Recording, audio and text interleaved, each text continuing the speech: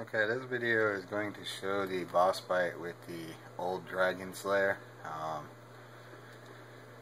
I have already done the Dragon Rider. As you can tell, I am on New Game Plus or 4th intensity. I've already killed all the old knights. This playthrough compared to my last videos, I'm actually doing this kind of different because I didn't even come here till after I'd already done the forest and killed both the pursuer and the last giant, and then I went to Lost Bastille the back way and wound up completely clearing Lost Bastille out. So and all of Sinner's Rise is completely done except for the Sinner himself, because I am playing in offline mode still, and I am going after Lucatilla Mira. So in order to get her there, I need to go do No Man's Wharf and fight the boss there with her, or at least talk to her, and that way I can summon her for the Sinner.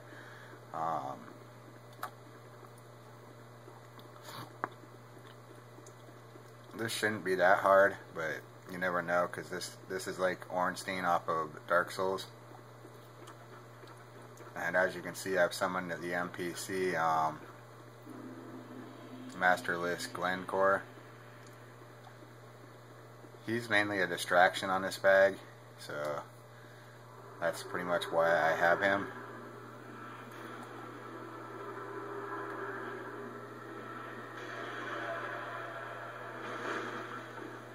Okay, so as you can see,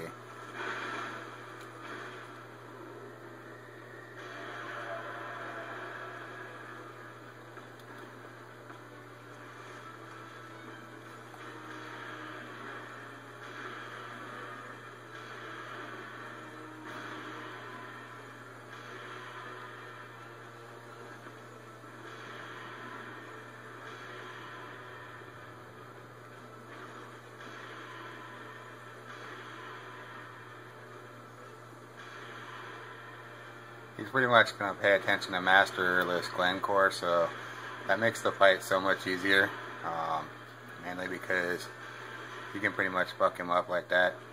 As you notice, I don't even have a life ring on, and I have 270,000 souls, so that's how scared I am of him. And I'm almost able to level up again. I need 386,000, level 356. My intelligence is completely maxed at 99. So as you can see, it's a pretty easy fight even on New Game Plus. So I am not going to join the Blue Sentinels, so I'm not even going to bother talking to him, just because it's kind of pointless. But I am going to come down here and light the bonfire.